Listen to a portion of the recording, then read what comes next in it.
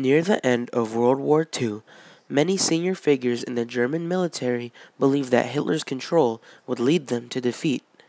Many sought defeat to occur only in a matter of time, especially after the Russian victory at Stalingrad. Some radicals in the German military believed that the Allies would accept negotiation with regards to conditional surrender if Hitler had been killed. Because of this, the bomb plot was created. Hitler, being a hated, notorious leader, was aware that he and his comrades in his inner circle had to be cautious of assassination attempts. Reinhard Heydrich had been assassinated in Prague, and in 1942, Joseph Goebbels had almost been killed. Because of this, Hitler was exceptionally preventful in protecting himself. He did not let anyone near him carry a weapon and had very tight security around him at all times. Therefore, an attempt to kill him would have to be very well planned out.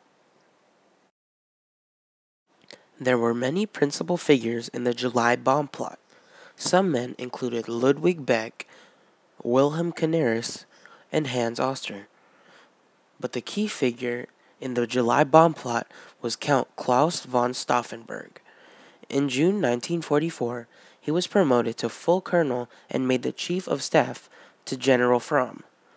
This made it mandatory for him to meet with Hitler daily, which gave the conspirators insight on their assassination. On Stauffenberg's first meeting with Hitler, the German army found out that they could face total destruction on their eastern and western fronts. Hence, speed became the main factor in the conspirators' assassination. Henning von Tresckow, another one of the conspirators, sent this message to Stauffenberg. The assassination must be attempted at any cost. Even should that fail, the attempt to seize power in the capital must be undertaken. We must prove to the world and to the future generations that the men of the German resistance dared to take the decisive step and to hazard their lives upon it. Compared with this, nothing else matters. In early July, a series of arrests took place in Germany by the Gestapo. They arrested other conspirators, and Stauffenberg didn't know how much they knew about their own bomb plot. Along with this, officers moved from Eastern Front to Western, Western to Eastern. Field Marshal Rommel, who had been critical of the way Hitler ran the war, was severely injured in this transferring.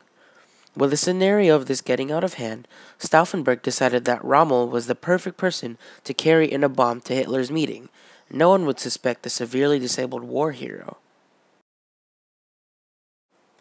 Stauffenberg received orders that the next staff conference with Hitler was to start at 12:30 on July 20th. He and his fellow conspirators placed the bomb in a map room, hiding the bomb in a briefcase against the table that Hitler would be using. After this was done, Stauffenberg went to his staff car. An explosion occurred in the map room. The time was 12:42. The SS guards believed that an air raid was taking place.